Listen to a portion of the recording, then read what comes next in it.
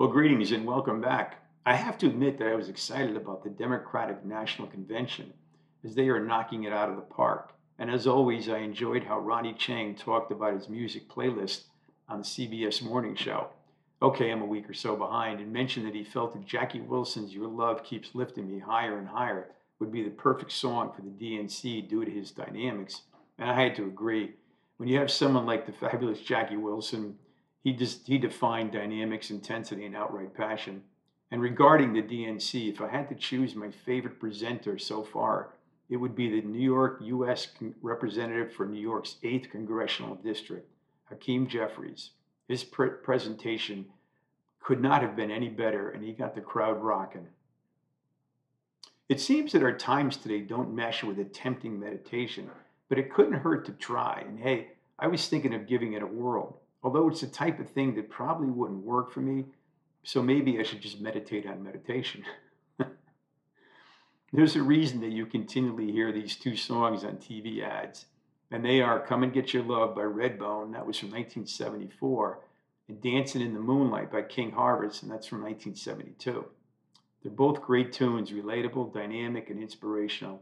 And I enjoy both of these tunes, and there's little wonder they're still in commercials after all these years.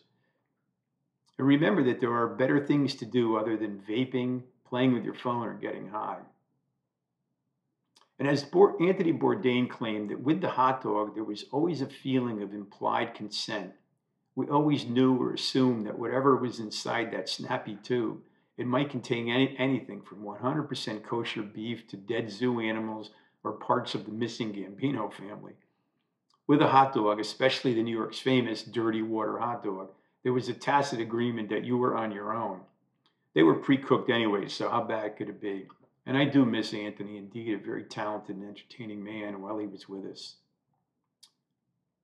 And John F. Kennedy said something that is truly terrifying, guaranteed to make every parent's blood run cold. To have a child is to give fate a hostage. Information today is much more complicated than ever. It's become a deluge or flood, so to speak, of revisions, updates, and bewildering messages that occasionally contradict the previous message. It's exhausting, especially for someone my age, which is approaching 71. You have to be on your toes all the time. And I have to admit it, nobody wants to be on their toes all the time. They need a rest too. And if I had to choose between comedy and being serious or taking care of business, I would definitely go with comedy. It's a hell of a lot more fun. Unfortunately, it often doesn't work that way. Nothing like reality.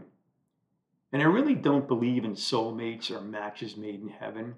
If you think about it, it's a bit too strange and far-fetched for humanity. There's no such thing. And there just has to be some friction and difference of opinion somewhere in a relationship.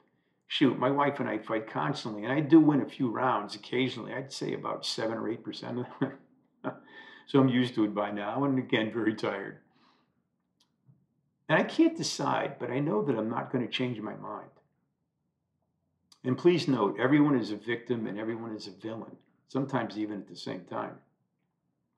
And as I volunteered for Yale University's Alzheimer's Disease Research Unit recently, I'm experiencing some memory loss, which is natural at my age. So the person who is heading up the study wanted to talk to my wife and get her opinion on it, as she will be a contact or study partner. No problem, as I am interested in their research and what is going to take place over the next few months. So I asked my wife about it, and she said that she is not supposed to discuss this with the doctor or what the doctor said to her and whatever she said about me. Okay, I guess, but I suppose that I'll know what they said sometime. Maybe. I don't know. And speaking of which, history hides all the bodies. The time of collective visions may well be over by now. Both the brightest and the gloomiest, the most foolish and the most wisest have been set down. Thought and existence are neither brute facts nor logical givens, but paradoxical, unstable situations. To exist, according to E.M. Chodan, is a habit I do not despair of acquiring. And within his writings, he claims that the mind is a voyeur, but not of the world, of itself, and we derive our vitality from our store of madness. And that is necessary in empty space and time and letting it act in its magnetic way. Interesting writer. What is the toughest tea to drink? Reality. I know, I got that from CBS Good Morning, revealing the return of the crow. And a shout out to my old buddy who's no longer with us, Ernie Moore, who used to tell me that I should have died when I was a baby. He always kept me on my toes, and I do miss him. Hey, when it comes down to it, there's a lot of people that I miss, and I wish I could see them again. And I recently had a PET scan and MRI within the period of about 5 hours, and they issued me a security, personnel, and law enforcement notification card. And the card states that the individual carrying this card participated in a PE nuclear imaging study involving a small amount of very short radioactive material for medical research at such and such a university. The dose received by the research poses no significant danger to the public and is allowed by medical regulations.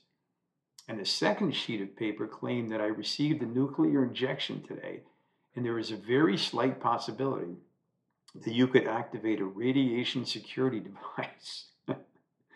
And please remember that you were given a blue security and a law enforcement notification card to present proof of today's injection in the event it is needed, and I'm out.